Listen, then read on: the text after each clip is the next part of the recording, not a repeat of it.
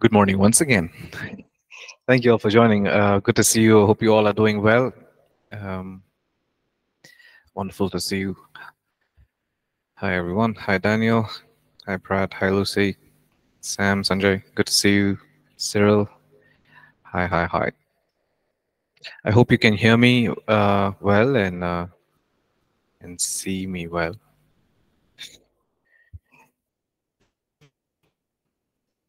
Awesome. Okay, great. Okay, let's pray and we'll get started. Jesus, we look to you this morning. Beautiful Savior, the Alpha and the Omega, the beginning and the end, the Ancient of Days, we love you. We honor you in this place. We welcome you in this place. Holy Spirit, we lift our eyes up to you. We give you complete permission to come and do what you do best.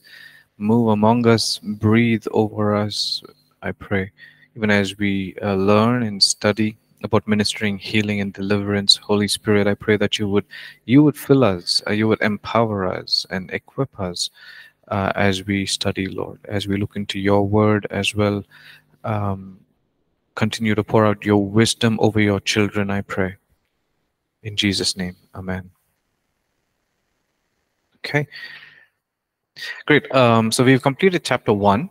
We started with chapter 2 in the last class, and in chapter 1, we looked at the biblical reasons as to why we need to minister in, why is it important to minister in healing and deliverance.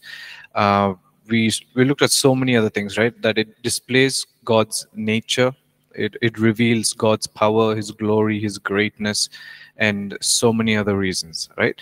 And so that's one of the reasons why, not one of the reasons, that's one of the many reasons why we minister, right, in healing and deliverance. Okay, the word minister, or the literal meaning of that word minister, means to be a cupbearer. That means to serve. Okay, the literal meaning of the word minister is a cupbearer, to minister. That's what a cupbearers do, isn't it? Like how Nehemiah was holding a cup. He was a cupbearer standing behind the king, right? He would serve, a waiter, basically. And so it's very important for us to serve in healing and deliverance. Okay, so sometimes what can happen is that when we use the word minister, it can sound a little complex. Okay, that ministry is only for this person, that ministry is only for that person. But it simply means to serve, isn't it? Like, you come and serve tea to me. That's what it is. You see a person in need, and you go serve, and you introduce Jesus to that person. That's all it is, isn't it? So that's what we looked at chapter 1. Okay, the importance of ministering in healing and deliverance. We'll do a quick recap of what we covered in chapter 2. Actually, let's look into it a little deeper. So, all good? Yes? Right. So, chapter 2, it talks about God's word on healing. That means this chapter, we are going to focus on what the word of God, the Bible, has to say about healing. Okay? So we start off by looking at the source of sickness, disease, and ailments. What is the meaning of source? Source. What is the meaning of source? SOURCE. मतलब क्या है? Origin. Okay. Okay. What is the source of River Ganga? Where does it start? Do you know? Huh? In Himalayas. The Himalayas, yeah. So that's where it begins, isn't it? So the source of the river Ganga is at the Himalayas, at the valleys, right? So that's where it begins. Okay, not in Varanasi, right? It passes through the city of Varanasi, but it does not begin there, isn't it?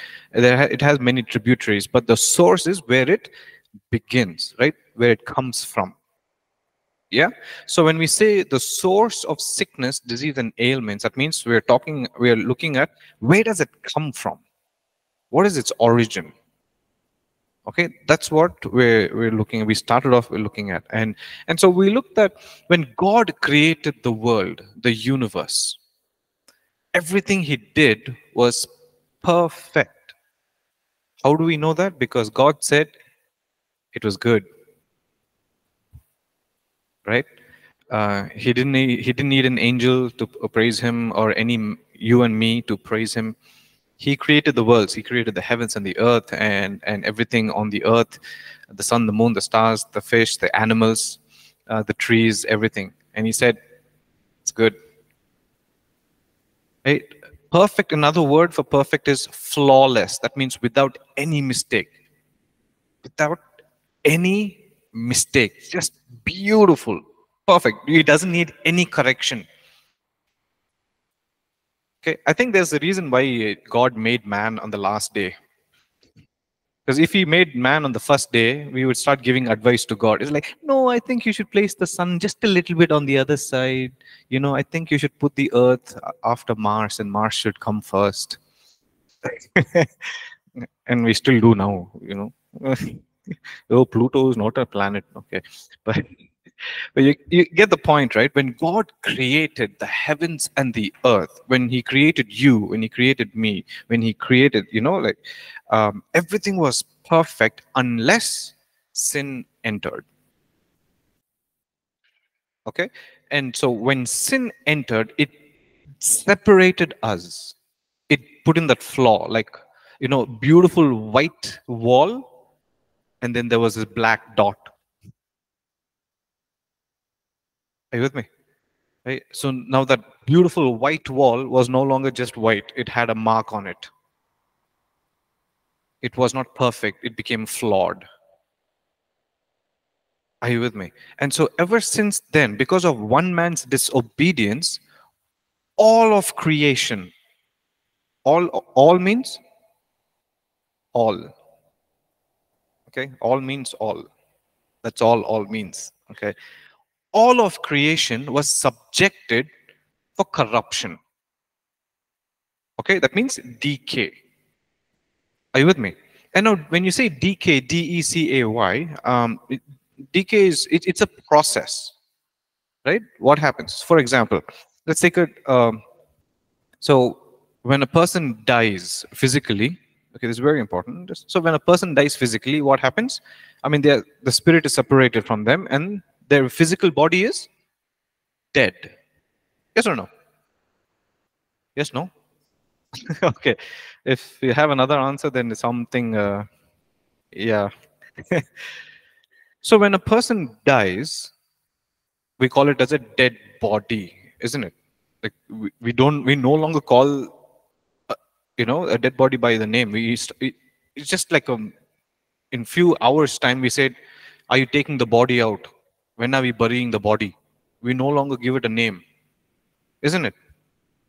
And now what happens sometimes for the rituals or for the ceremony, we place a dead body in the refrigerator, isn't it? In that ice thing. Why? So that it will last a little longer, isn't it? So as soon as death happens, that means a decay process begins. Slowly, gradually, everything is getting rotten. Are you with me? Everything begins to get rotten, right? And then eventually begins to smell, right? And when you bury it and then you dig it up a few years later, you just find bones, isn't it? So what is happening is when sin entered, all of creation was subjected to a process of decay and corruption. Are you with me? We know that the scripture says that the wages of sin is death, right? And so that's the process set in place. And so it is not a very pleasant process. We looked at in Romans chapter 8, 19 and 23. We see Romans chapter 8, verse 19 and 23. For the earnest expectation of the creation eagerly waits for the revealing of the sons of God.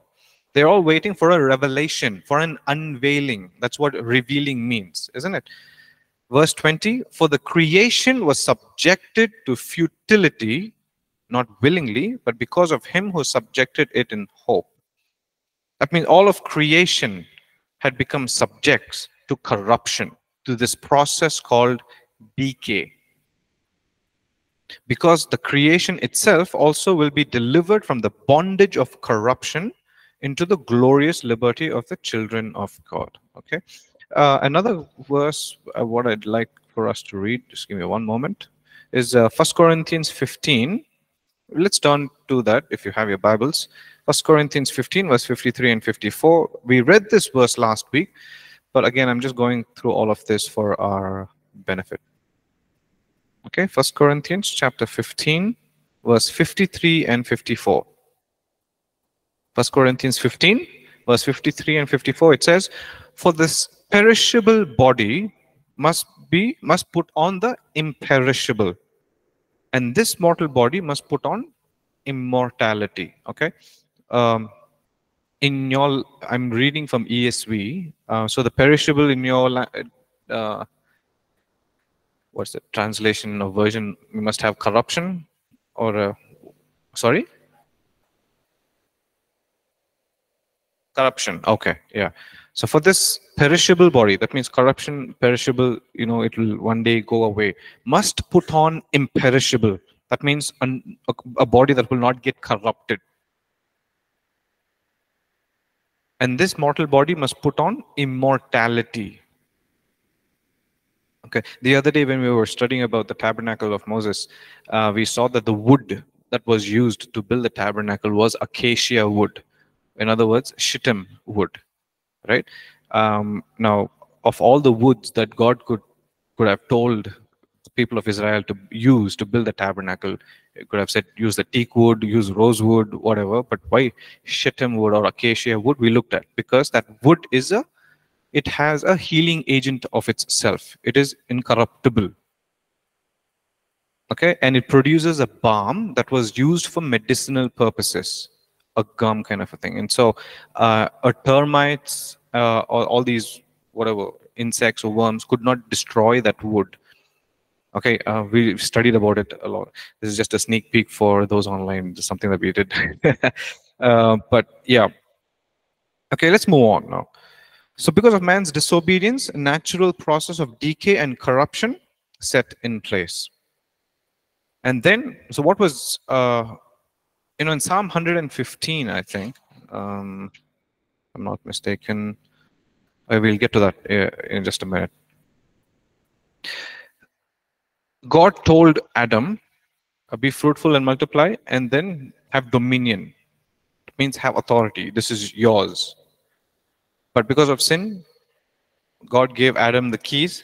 Adam gave the keys to the devil, and because of which, he uses all his power and authority to oppress human beings. Right? So Acts chapter 10 verse 38, it says, how God anointed Jesus of Nazareth with the Holy Spirit and with power, who went about doing good and healing all who were oppressed by the devil, for God was with him. Okay, very important to notice that all who are oppressed by the devil, right? And his angels, like all this demonic work. So it doesn't say that Jesus went about delivering all those who were oppressed by God. Yeah. Okay. So again, we looked at now maybe not all sicknesses are due to demonic spirits. I'll say that again. I said this last week, but I'll say it again. Not all sickness are due to demonic spirits. Okay, but some of the following that's mentioned in the notes, some of them, not all of it, like incurable diseases, birth defect, deformities, unexplainable diseases, symptoms that get worse after prayer and ministry, symptoms that seem to move around different regions, etc., etc. Those are just 5 points, but it doesn't stop there. It can go on, okay? But what do we mean by not all sickness are from demonic spirits? What does that mean? man's negligence, right? That's what we looked at. So if not all sicknesses are from demonic spirit, that means there's a certain amount of responsibility on us. Yes or no? Yeah. If you keep abusing your body by drinking a lot of alcohol, what is it? Sharab, correct? Huh? Hmm. Okay. Oh, just one quarter, just one 90, 30 ml every day. It's 30. Not, I'm not a very regular drinker, Pastor, but I just, a little bit, 30 every day. um, what are you doing? What is happening? Because your body is already a subject to a decaying process. You're speeding up the process of decay, isn't it? And so you're not taking care of it, and then you can't blame the devil. It's like, no, the devil made me drink alcohol. No, no, no, no, no, no. It's the same thing with if we have no control over our eating. We can't resist biryani, sure, Akhil. He's got a biryani business itself. So, or sweets without control, that would lead to diabetes, or if you don't have a healthy lifestyle, if you don't, um, we all like to work out, no? We all like the idea of working out, but getting up and doing workout, we all like the idea of going for a jog in the morning every day, but I will sit in this chair, I will close my eyes, I will imagine myself like I'm jogging. Okay, done. Right? But those are all the natural causes when you don't take care of your body, right? If I'm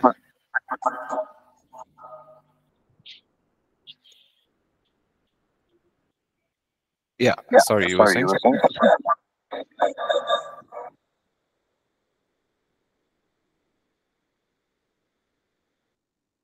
Okay, I think that was a mistake. Yeah, you can cut this if you want. I don't need it. Right, sorry guys. Okay.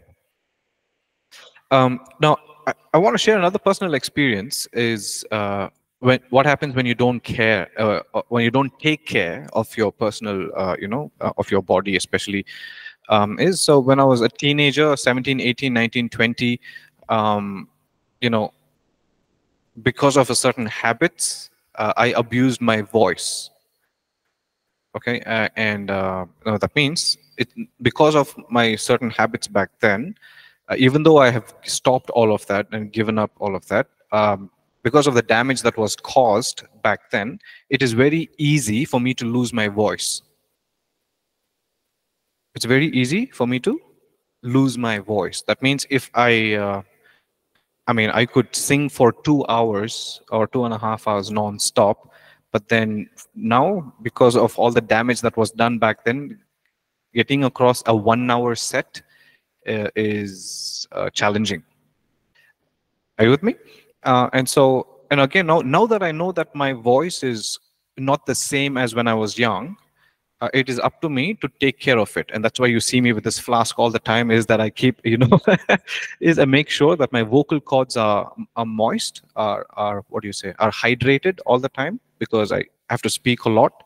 And if I scream, I can lose my voice. And if I eat, so if I'm singing, if I'm leading worship, say tomorrow morning, Sunday service, not eating too spicy food the previous day, oily food or fried foods, all of that can damage, or ice creams or Coca-Cola.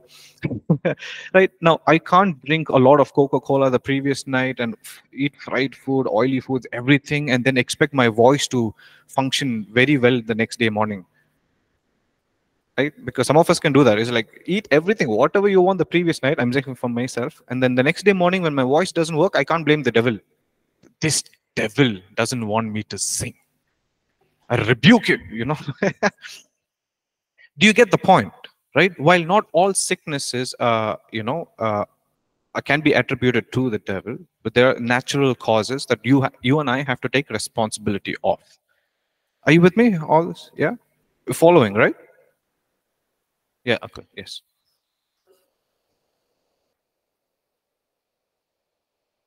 Curiosity, just asking this question. So on COVID-19, would it be like termed like a gray area, or would it be like a man-made thing, or demonic? I think this. Please, Akil, what did you wake up and decide to ask me the toughest question possible?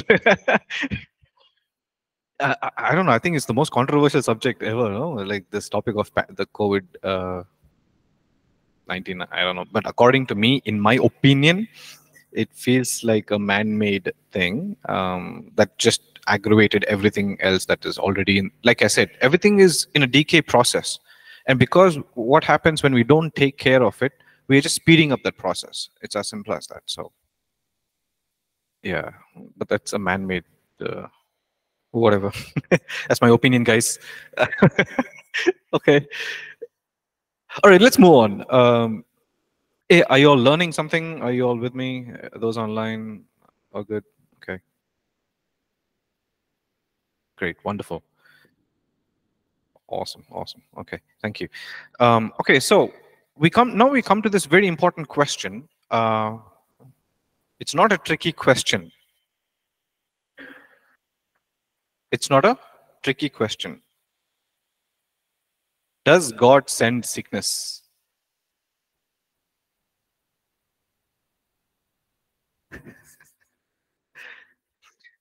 Okay, let's answer that question and move on in life.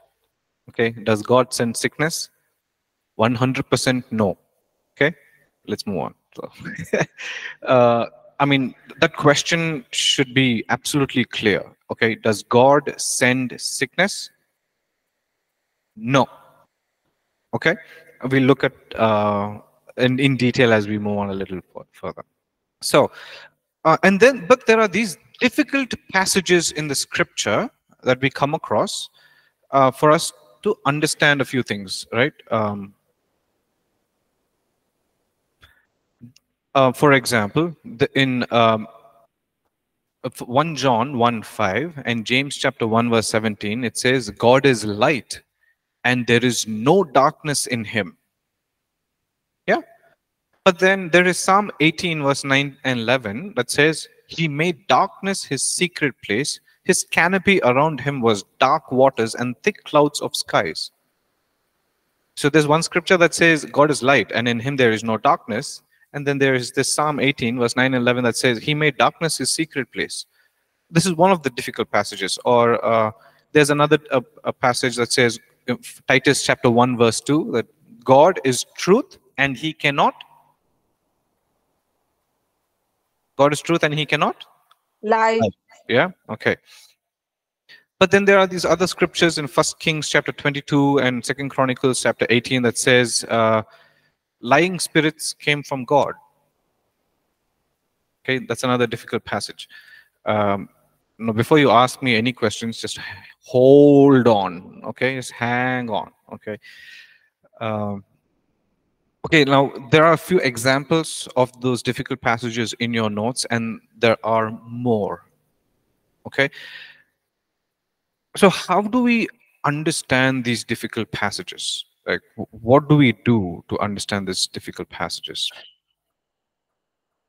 Okay, so just look at me for a second. So, God's will. Okay, everybody say God's will.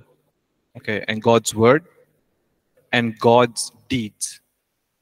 Deeds is what? God's actions, what he does. Okay, so God's will, God's word, and God's deeds will always be consistent with his nature.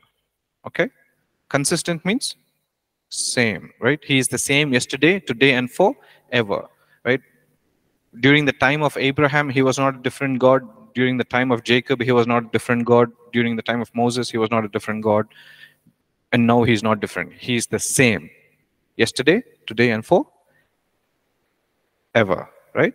So God tells Joshua that as I was with Moses, I will be with you.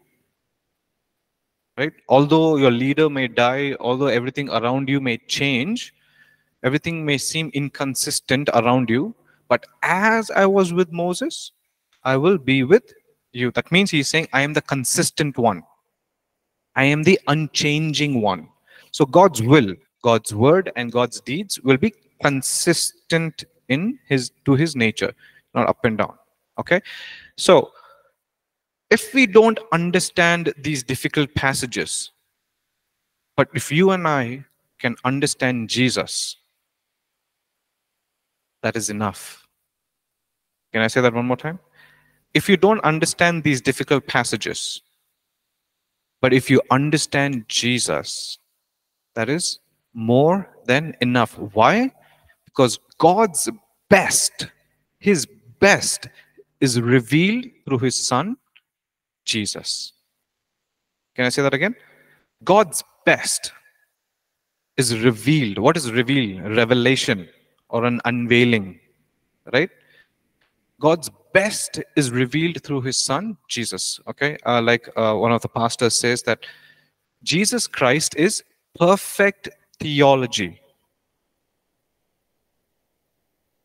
Okay, Jesus Christ is perfect theology. That means if there is a theology teaching out there that says something that does not look and sound like Jesus, that means Jesus is not wrong. The theology is wrong.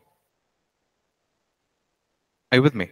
Right? So God's best is revealed through his son, Jesus Christ. Are you with me? Okay. All right, let's move on. I think we've... so just to do a quick summary of this section. Demonic work and man's actions. God cannot give or bless people with something he does not have. So that means, just to address the question, the source of sickness is not God. Okay? The source of sickness is not God. And due to and there are times where, due to divine judgment, you will come across verses or scriptures that says, God turned his face away from his people. Right? God handed them over to the Amalekites. Have you come across these scriptures? It's in the Bible, right? It says God handed the people of Israel over to the Midianites. God handed them over to the Amalekites. What does that mean? It's not like God took them and handed them over. Right? It is simply saying that God took away his hand of favor, his hand of protection of his people, which allowed the enemy to attack the people of Israel. Are you with me? This is very important for us to understand, okay? So there are times due to divine judgment or divine encounters, for example, Saul, who later is known as Apostle Paul, he goes blind, right? Now that was what? That was a divine encounter. And he was not blind for eternity, for 3 days. Yes or no? So, so there's a distinction between a divine encounter, divine judgment, where God takes his hands off his people, which permits and allows the enemy to attack and inflict our lives. Right? Have you heard of stories where, and I have heard so many stories of, these people, some people who practice witchcraft. What they say is, I sent this spirit to attack that family. It went and attacked that family. But when I sent this spirit to attack this Christian family, it could not do anything. There was a wall of fire around that family. Have you heard stories like that? Yeah? What does that mean? That means God is present. He's covering them. Are you with me? Okay. So, yeah. One of the highlight of this section, what I want you to remember is God's best is revealed in the person of, everybody say that, God's best is revealed in the person of Jesus Christ. All right? Always remember that Jesus Christ is perfect theology. Okay? How many times do you see where, when people who are sick came to Jesus and said, let me pray about it and come back to you. Did Jesus ever say that? Jesus healed everyone who came to him in faith, isn't it? Everyone. The scripture says multitudes came. But there are certain Christians who get stuck up on this story of this person called Job. Yeah? But what about Job? Yeah, what about Job? I don't believe in the theology of Job. I believe in the theology of Jesus, isn't it? We will very conveniently forget that Jesus healed multitudes. But we get stuck on this one person. But what about this one person? Okay, so that's another difficult story, passage, character, whatever you want to call it. But again, the foundation of your foundation will be strong if you understand and know that Jesus is God's best is revealed through his son, Jesus. What did he do? What did Jesus do when he was here on the earth? And what does he continue to do? He heals, right? He reveals the Father, right? Awake now, everybody? Yeah. Okay. So let's move on to this next very important section called the basis for ministering, healing, and deliverance. Basis, like the basics of what we need to understand, like the foundations of what we need to understand to serve in healing and deliverance.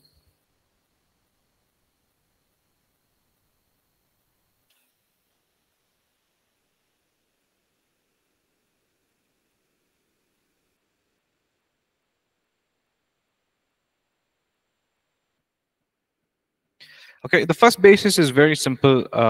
It's again going back to the first biblical reason as to why we need to minister in healing and deliverance, because it reveals the nature of God, right? And what is his nature, and what was the covenant name that he gave to the people of Israel?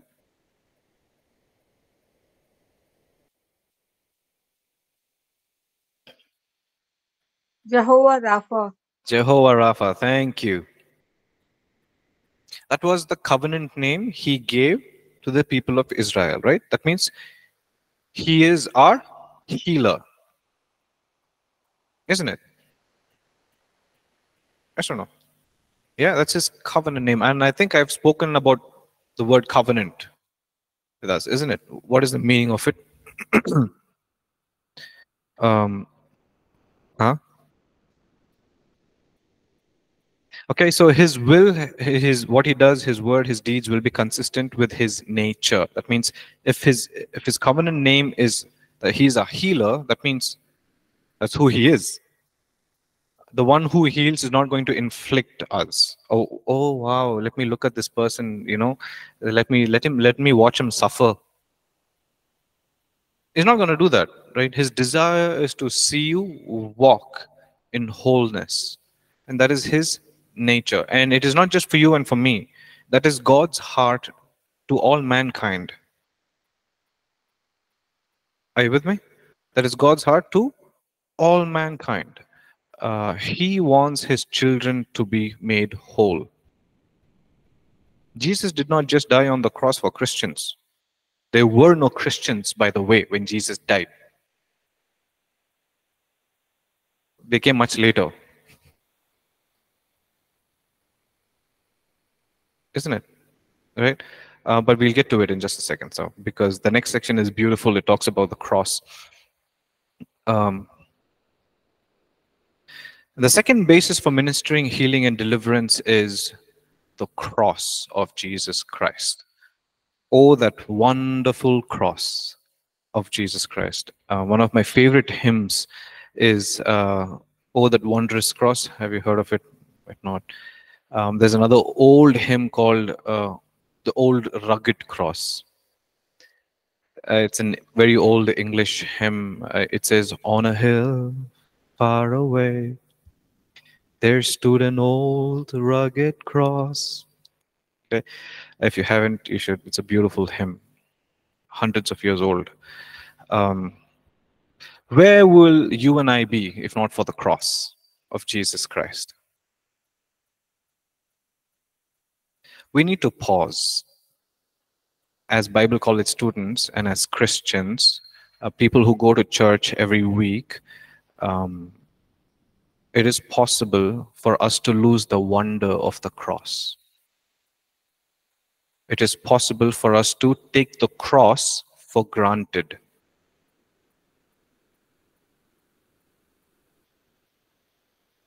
Are you with me?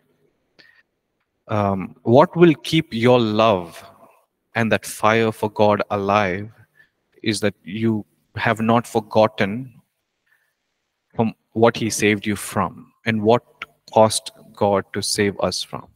Right? It's like that song, Here I Am to Worship, the bridge that says, I will never know how much it cost to see my sin upon that cross. Isn't it? Right? So the second basis, or the basic for us to serve in healing and deliverance, is the cross of Jesus Christ. Prophet Isaiah, who is known as the prophet of prophets, okay, he's known as the prophet of prophets, almost 800 years ago, 800 years before Jesus, talks about the cross from Isaiah chapter 52 onwards, halfway through 52 verse 13, and the whole chapter of Isaiah 53. He's talking about the cross. It's almost 750, 800 years before Jesus. Right? Isaiah 53 verse 4 and 5 says, surely he has borne our griefs and carried our sorrows. I want you to highlight that, because in just a minute we are going to read from Matthew chapter 8, okay, where Peter quotes the same scripture but slightly differently. Okay, I want you to pay attention to this verse. Isaiah 53 verse 4 and 5, surely he has borne our griefs and carried our sorrows, yet we esteemed him stricken, smitten by God, and afflicted. But he was wounded for our transgressions. He was bruised for our iniquities. The chastisement of our peace was upon him, and by his stripes we are healed. By his stripes we are healed. Okay, so it's very important for us, you and me, to notice that it doesn't say that by his stripes we are saved.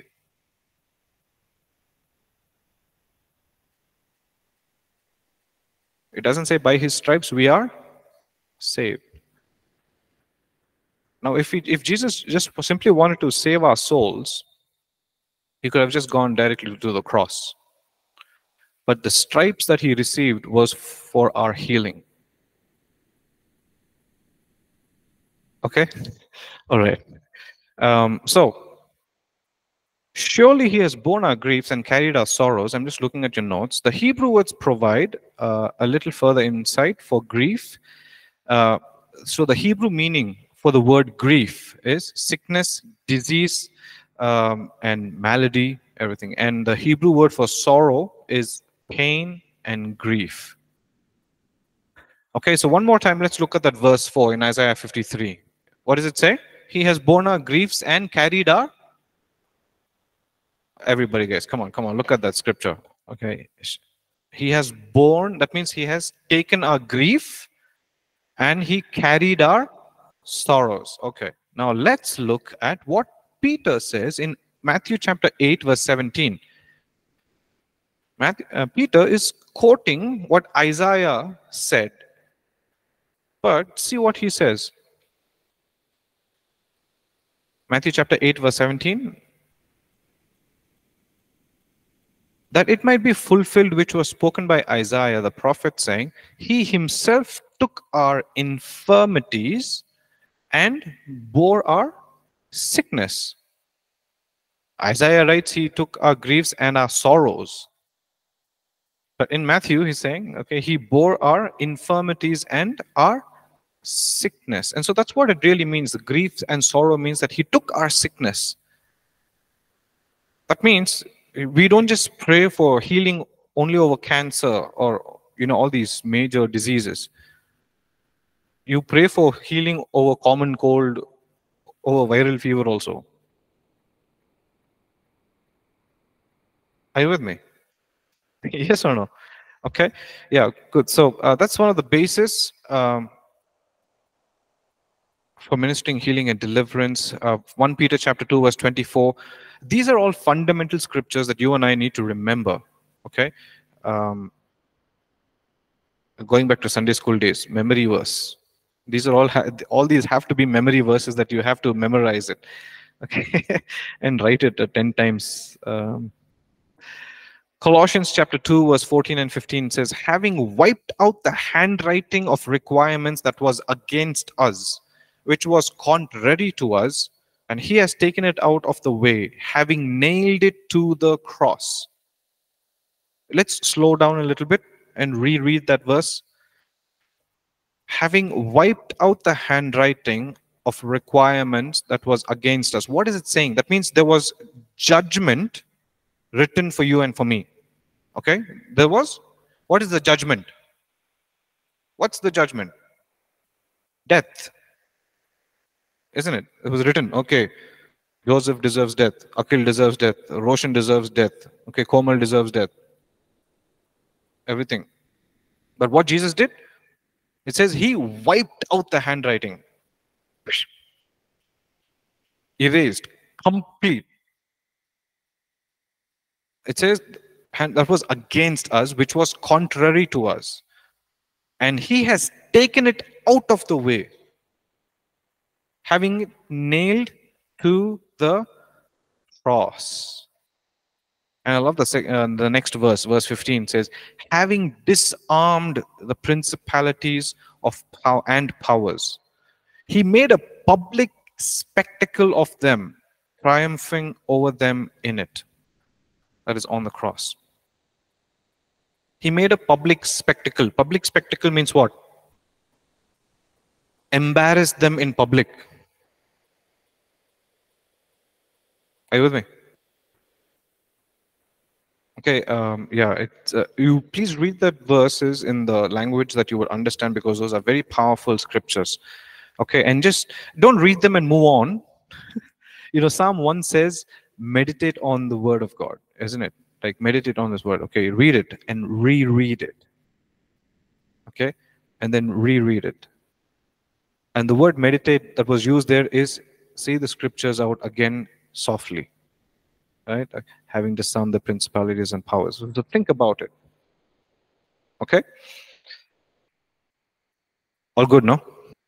All right. Hebrews chapter 2 verse 14, one more scripture.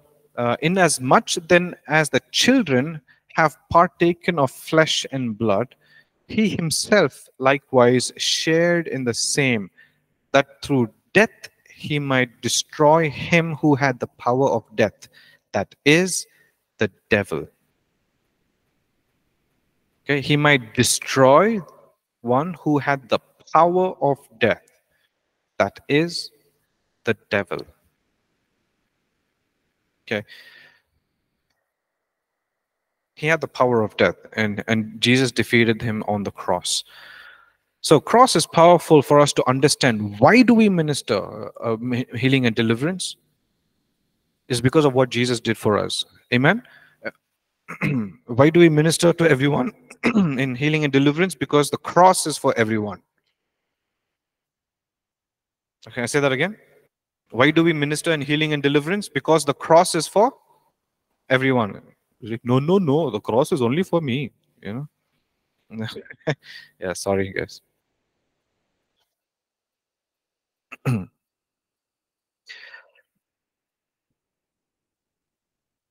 cross is for everyone, and then the blood of Jesus. As if the cross was not enough, he gave us one more weapon. Like, take it, my blood. Okay. Colossians chapter 1, verse 13 and 14. He has delivered us from the power of darkness and conveyed us into the kingdom of the Son of his love, in whom we have the redemption through his blood, the forgiveness of sins. Hebrews 9 verse 12, not with the blood of goats and calves, but with his own blood he entered the most holy place once for all, having obtained eternal redemption. Okay, the blood of Jesus, it speaks a better word than the judgment. The blood of Jesus is alive. And that's why we partake of the blood, of the table of God, of his communion, right, every Sunday.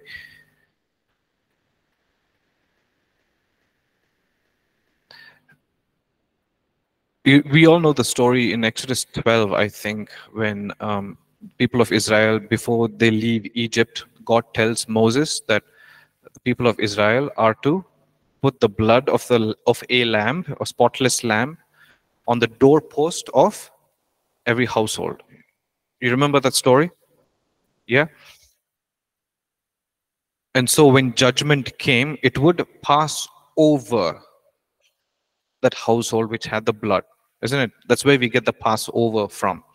Is when the judgment of God came, it would pass over the house that had the blood of the lamb on its doorpost. Now, did you notice that when the judgment came, it did not check who was worthy behind the door? When judgment came, it did not knock on the door and said, okay, you know, it didn't do that. It only saw the blood on the doorpost, right? It's the blood of God, blood of Jesus, that covers us from sin, okay? We understand, we very clearly understand that God forgave our sins. We've been forgiven, right? Everybody say forgiven. We understand that really well. We've been forgiven, but we don't understand or very easily forget or neglect that we've been given. We've not just been forgiven, but you've also been given the righteousness of Jesus.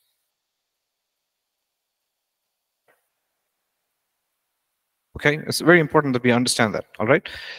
So the blood of Jesus shed for us on the cross, it redeems us.